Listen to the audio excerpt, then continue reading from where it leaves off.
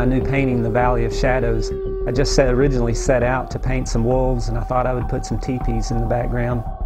And it got a little bit unnerving as I got into it. The wolves were a little scarier than I anticipated. My wife even came in the room, and she was taken back a bit. "That's too scary," she told me. But then she realized that life is pretty much like this. Oftentimes in life we go through times that are really dark and cold and scary, and I wanted to present how you can lie down in peace in the midst of terrifying circumstances.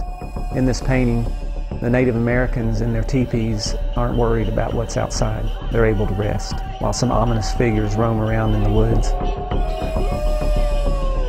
Psalms 4:8 reads, "In peace I will both lie down and sleep, for you, Lord, alone, make me dwell in safety and confident trust."